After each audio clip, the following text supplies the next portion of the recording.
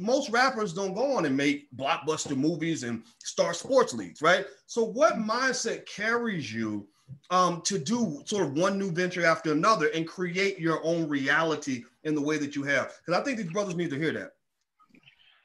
Well, when I first started to, do music, I was fortunate enough to be around people who had to make their own way, had to carve their own way.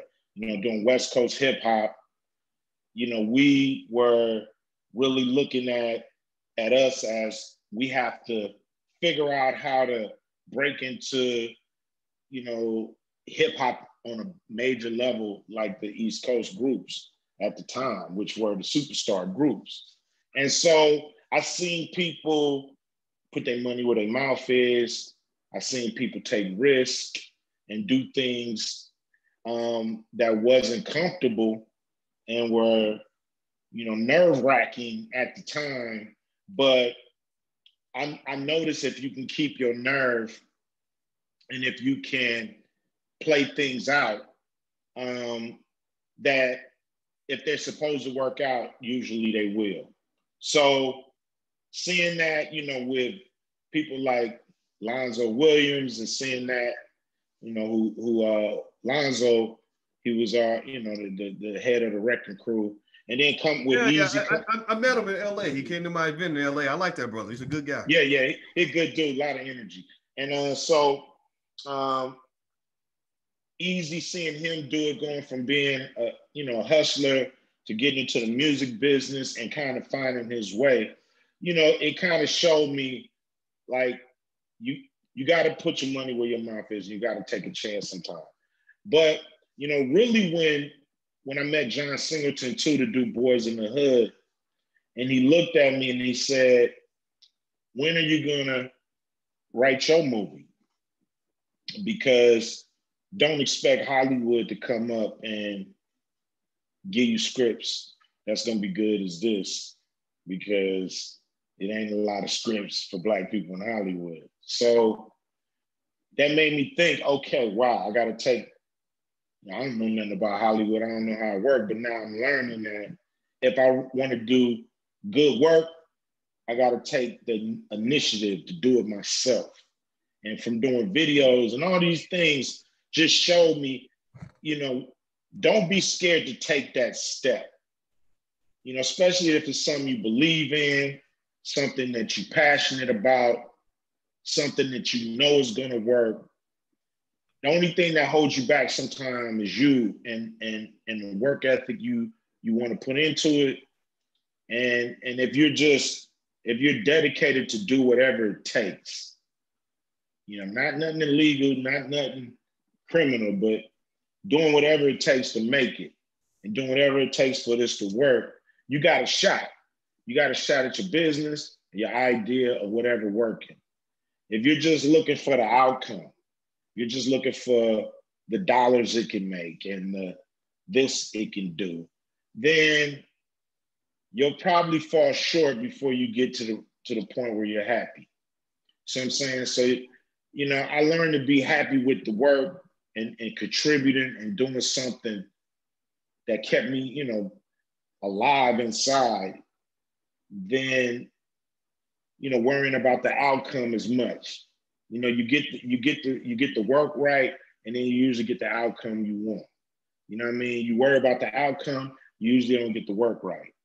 So, it's just having that courage.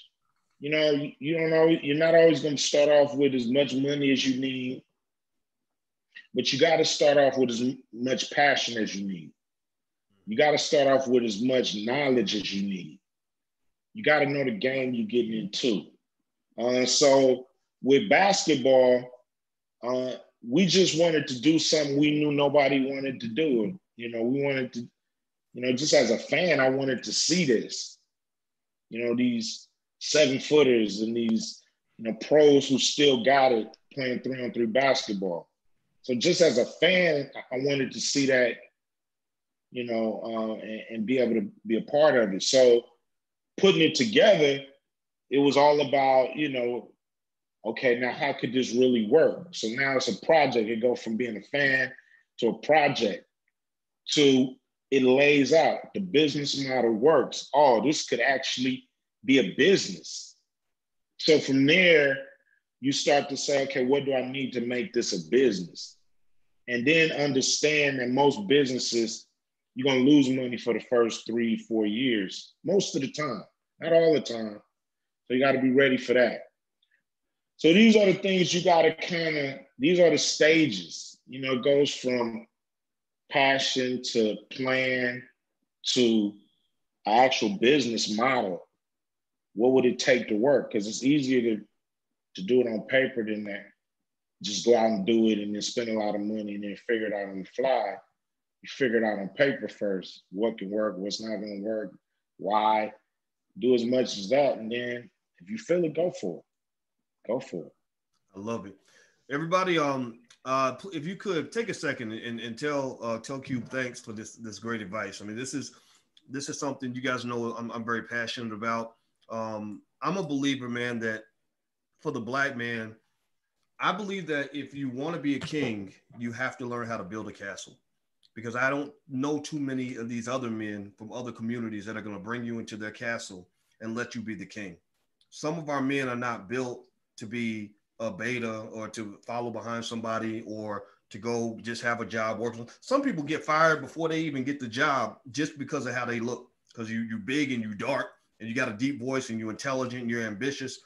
That's a threat to a lot of men. So there are some places that women can go into that men just can't go into, And when I know a lot of brothers who, as you mentioned in your movie about getting fired on your day off, I know guys that get fired on their day off, just because of who they are. And I think that it is an absolute crime against our community for us to allow those boys to grow up without the skills they need to survive, because there's probably a million Ice Cubes out here, a million Boyce Watkins is out here, a lot of guys out here, and a lot of them are in prison. I mean, some of our most brilliant, extraordinary men are locked up in prison right now, and it's not a coincidence. Many of them are war criminals. When you declare war on the community, you don't lock up the weak people. You go after the strong ones first. So I want to say thank you for the work you're doing to help our warriors get out of prison. I think that's huge. That's going to make a big difference. Also, for the preparation of future warriors, and the ladies are warriors too, right, in their own way. We're raising daughters and all that, so that's a part of the conversation too. And I just think we have to build a better Black man, build a better Black woman to give them the ability to integrate. Like you can integrate into the community, be a part of the world, but you still have a base of power. Because at the end of the day, it seems like it all comes down to power. Yeah, and us really using our knowledge to advance ourselves, and not just using our knowledge, to go work on some job, to help somebody else become rich and advance their community, but using our knowledge to help advance each other in our community. And, to me, when it's a real subject, everybody can fight. Everybody usually has fight in them. You talk about a sister's money and she gonna, come at you. You know what I mean? There ain't gonna be none of all that, nothing soft. So, let me get real about their money. So we just take that passion and apply it to not worrying about everybody's problems. I think that's where we make our mistake. We want to be part of America. We want to be integrated. We feel like, oh, they're going to lose a Supreme Court justice. Oh, my God. All these little problems that, at the end of the day, if we're not in the economic stratosphere, these white people problems. They're not our problems, because we have to become relevant in capitalism for those to become our problems. Right now, we got to focus on what's troubling Black people.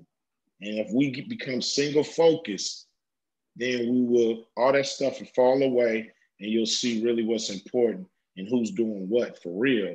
And you'll attack, what's not being done right. That's kind of how, I've come to where I've come to. I'm not worried about the world's problems right now.